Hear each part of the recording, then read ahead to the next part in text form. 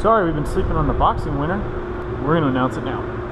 This month's boxing winner, sorry, we've been slacking, we've been super busy. I don't know if you saw, Kyle Wester broke the world speed record. We've been working on that video. We've had all kinds of cool team stuff going. It's been a really busy month, but we're excited to give away some rad stuff. So the winner for the Screaming Hand box that's getting this pillow, these two Tom Remillard boards, the Screaming Cast, the Remillard strip that's all fancy and gold. Buttery long sleeve.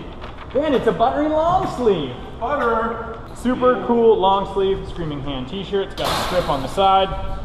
Got the Speed Wheels logo on the front. In a size large. The winner is...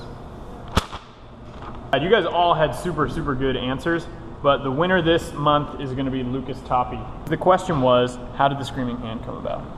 We all know how this came about. When in the early 80s, the creature known as Thing ran or crawled away from ones known as the Addams Family, looking for a new life. Fast forward to 1986, it found itself distraught and alone on the beach. It was filled with emotion, but had no way to release it. That's when something magical happened. As it waded into the waters, it was overcome with frustration and felt the overwhelming need to scream, and its palm tore open into a mouth. Coincidentally, a young man by the name of Jim was watching this phenomenon unfold in front of his very eyes. Quickly, he sketched what he saw before Thing disappeared into the waves forever. His legend lives on in Santa Cruz apparel and skatewear. Long live Santa Cruz, long live Screaming Hand.